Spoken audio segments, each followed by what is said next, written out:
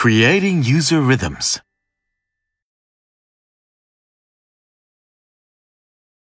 You can create accompaniment patterns that are played when using the auto accompaniment function of the CT-X5000 and save these as user patterns. Accompaniment patterns consist of percussion, drums, bass, and 5 chord instruments. Before beginning to create a user rhythm, note that the keyboard has an auto power off function and that not performing any operations for 30 minutes will result in the power turning off automatically and any unsaved settings being lost. So we will disable this function. Press the function button and select Other. Switch off the auto off setting here.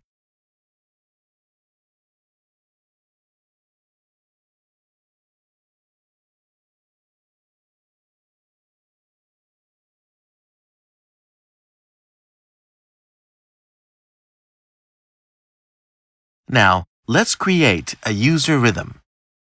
Press the Rhythm button and select a user rhythm. For a user rhythm, for which nothing is saved, no data is displayed for the rhythm name. Press and hold the function button until the Edit indicator in the LCD area lights up. This changes the keyboard to the rhythm editing mode, from which you can edit rhythms. Drum appears as the part to be edited. The V1 indicator starts blinking to indicate that the part of the accompaniment pattern being edited is variation 1. To select another accompaniment pattern to edit, press the Other accompaniment pattern and the corresponding indicator will blink. Next, we specify the number of measures and beats for the accompaniment pattern we are creating. Press 8 in the registration area, and when Element appears, press Enter. When Measure appears, determine the number of measures to be created. Press 3 to display Beat, and then specify the beats. When setup is complete, press the Exit button twice to return. Next, select a part to edit. Press the Part button to light up the lamp to the left of the button. Press one of the number buttons 1 through 8 and select a name for the part to edit. Let's first select 2 for the drums. When setup is complete, press the Part button again to turn the lamp off. Next, we'll select the tone to use when recording the part. Press the Tone button and select a tone of your choice. We are currently setting up the drums, so you can select from the drum set tones only. When setup is complete, press the Exit button to return.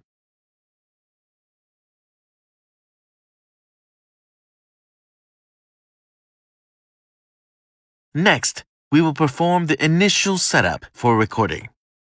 Press the Record Stop button.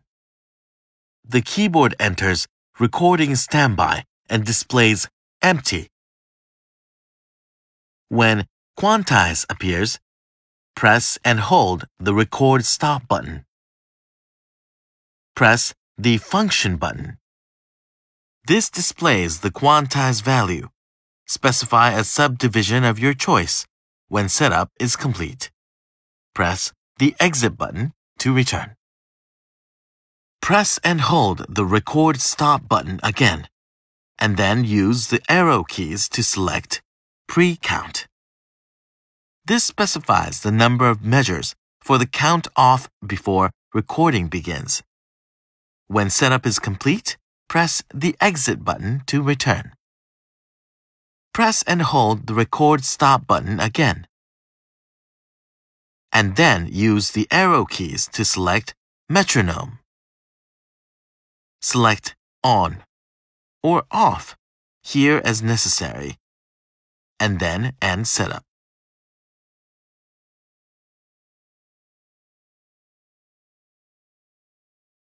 Now, let's press the Start-Stop button to begin recording.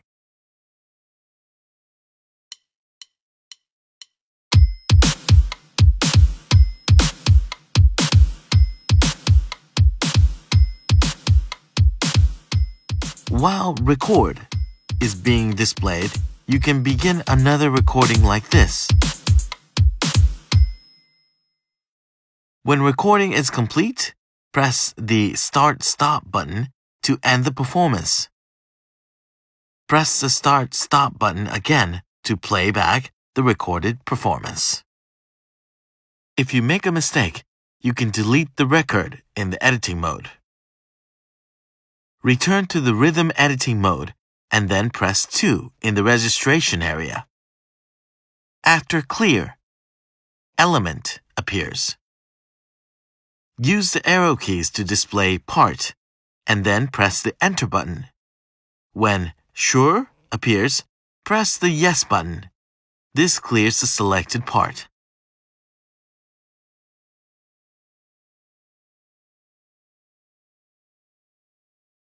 Now let's record the bass part. Press the part button to light up the lamp next to the button. Press 3 to select the bass part. Press the part button to end setup. Next, press the tone button to select the tone.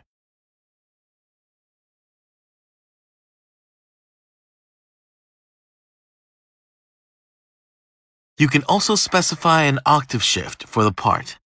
While holding down the octave button, press one of the transposition arrow buttons.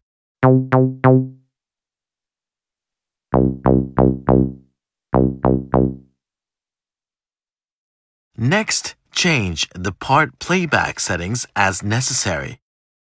Press 8 in the registration area. Use the arrow buttons to display part, and then press enter. Table is used to specify the chord conversion table. Recording of the accompaniment patterns is normally done in C major. You can play back a recorded auto accompaniment with a chord root or type other than C major, and you can use the chord conversion table to make adjustments according to instruments and musical genres. Breakpoint specifies a key from C to B that is the point at which the bass and chord notes of the auto accompaniment drop by 1 octave. Invert specifies whether auto accompaniment chords should play in an inverted form. Retrig specifies whether the accompaniment changes notes currently being played to match a new chord whenever the chord changes during auto accompaniment. Bend range specifies the maximum range of the bend effect when using the pitch bend wheel as the number of half steps from the original notes. When setup is complete, press the Record Stop button in the same way as during the previous recording to return the keyboard to recording standby. Let's press the Start Stop button to begin recording.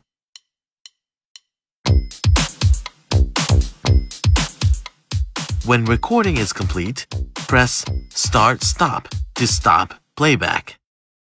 Repeat these operations to create an accompaniment pattern.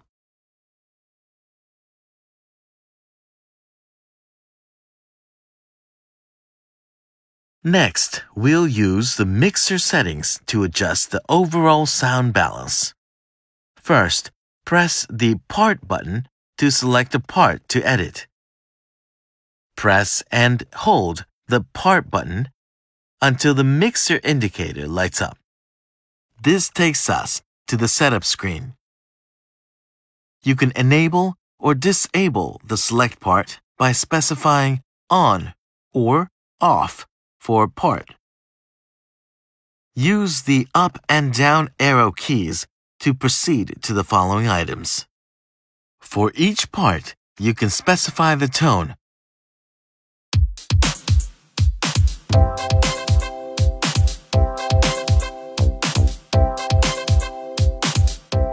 Volume.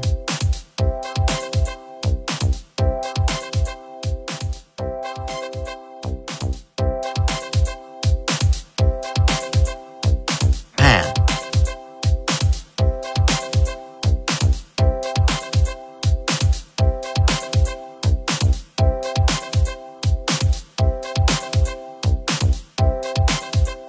Reverb send, chorus send, and delay send settings.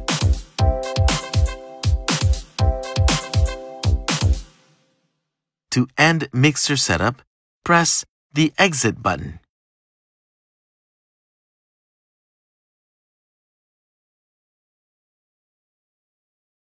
We have now finished creating the user rhythm, so let's save the settings. Press the right button. When sure appears, press the yes button. Saving is complete when complete appears. To leave the rhythm editing mode, press the exit button. After the data is saved, no name appears. To change the name of a user rhythm, press and hold the record stop button until rhythm name appears. Press the enter button to make the name changeable. After you are finished entering the new name, press the enter button. When sure appears, press yes. To end the operation, press the exit button. This concludes the creation of a user rhythm.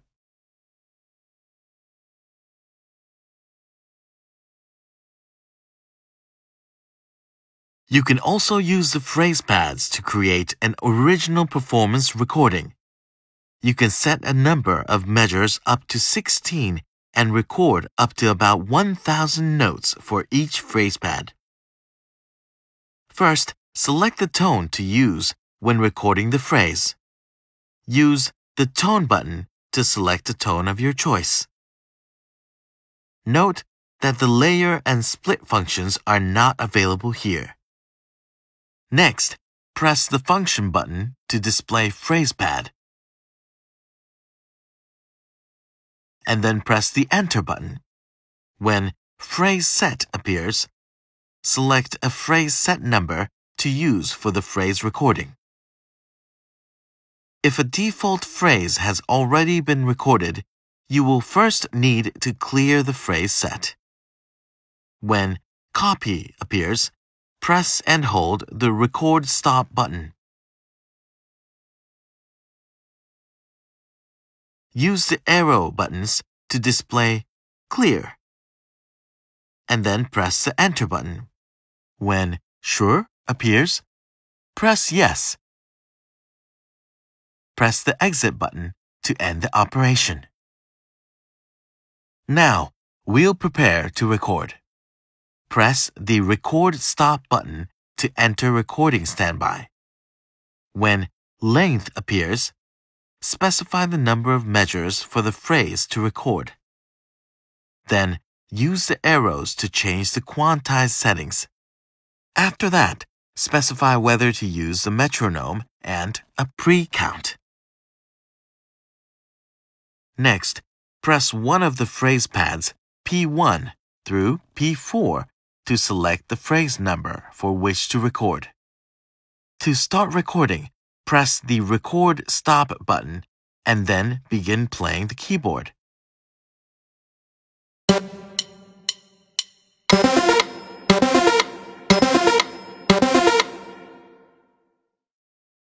To end the recording, press the record stop button.